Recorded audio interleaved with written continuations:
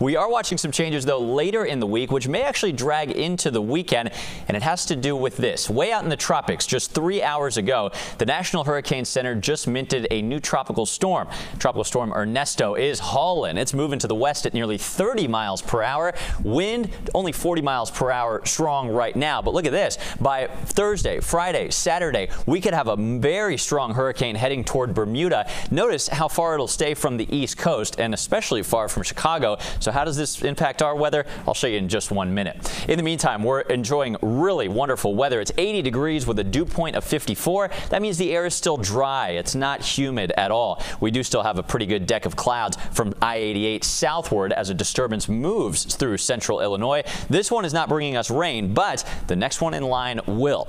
Here it is, a strong low pressure system or storm moving our way from the Pacific Northwest. Not tomorrow, not so much Wednesday, but Thursday. Look at this. It's on a collision course with us, producing widespread rain and thunderstorms. Severe weather threat doesn't look alarmingly high right now, but of course these things will be in flux as we monitor the storm's progress. Plan, though, on at least some inconvenient rain here on Thursday.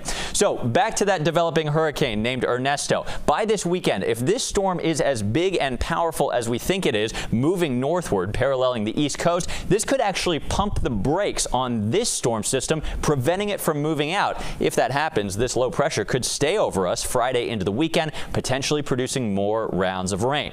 As of right now, the rain chance very low for the next couple days, quite high on Thursday. Then it is very possible that some showers and storms linger Friday into Saturday. This bar graph will be moving around again as we monitor how the storm interacts with the approaching hurricane. So stay with us. Rainfall, though, looks pretty healthy, mainly later this week on Thursday, 1 to 2 inches of rain. Maybe good news for your summer backyard garden.